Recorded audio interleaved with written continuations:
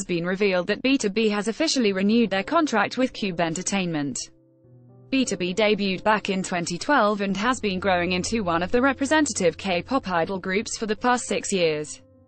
According to BTOB Entertainment, all members of BTOB have agreed to stay together, and it was their determination to keep the promise they made to their fans, that they would stay together forever, that played a big role in their decision.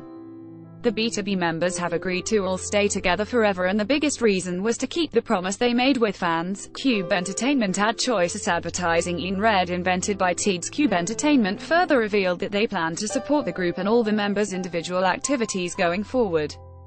BTOB Entertainment, which has come along this far with BTOB based on trust and loyalty, has recently completed contract renewals with all 7 members of BTOB and plans to provide full support for the activities of the group and the members in the future. We ask for your continued interest and support for BTOB and their future plans with BTOB Entertainment. BTOB Entertainment fans claim La Boom's Solban has been cyberbullied into silence for her past controversy.